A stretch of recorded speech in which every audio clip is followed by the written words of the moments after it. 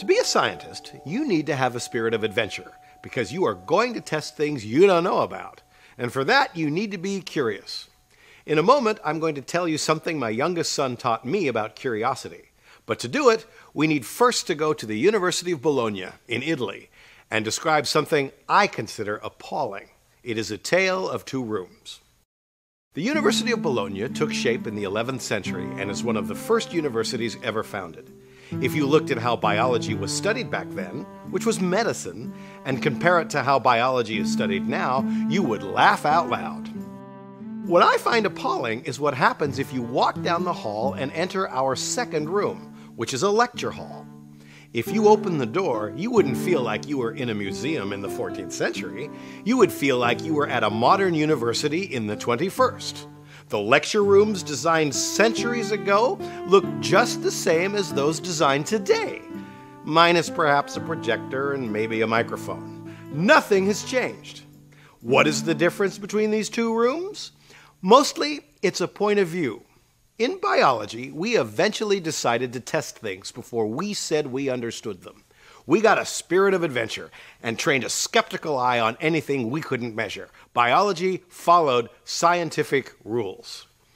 By and large, we have abdicated that perspective when it comes to information transfer between people, whether in universities or businesses. That's odd and it's appalling.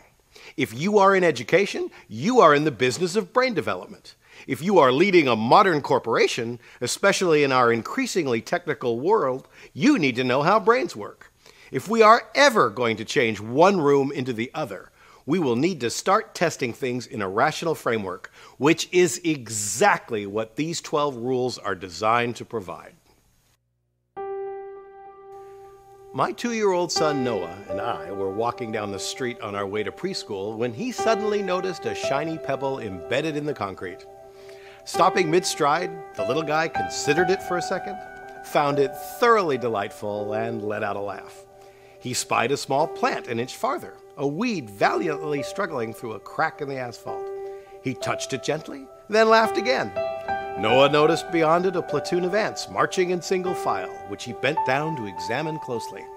They were carrying a dead bug, and Noah clapped his hands in wonder.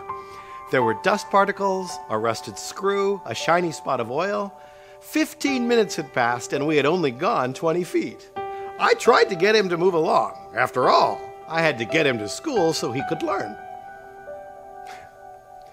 Suddenly I stopped, watching my little teacher, wondering how long it had been since I had taken 15 minutes to walk 20 feet. The greatest brain rule of all is something I cannot prove or characterize, but I believe in with all my heart. As my son was trying to tell me, it is the importance of curiosity. For his sake, and for ours, I wish classrooms and businesses were designed with the brain in mind. Though we currently have no idea what that would look like, the little we do know suggests we need to start over. And if we started over, curiosity would be the most vital part of both demolition crew and reconstruction crew. As I hope to have related here, I am very much in favor of both. I will never forget the moment this little professor taught his daddy about what it meant to be a student. I was thankful and a little embarrassed. After 47 years, I was finally learning how to walk down the street.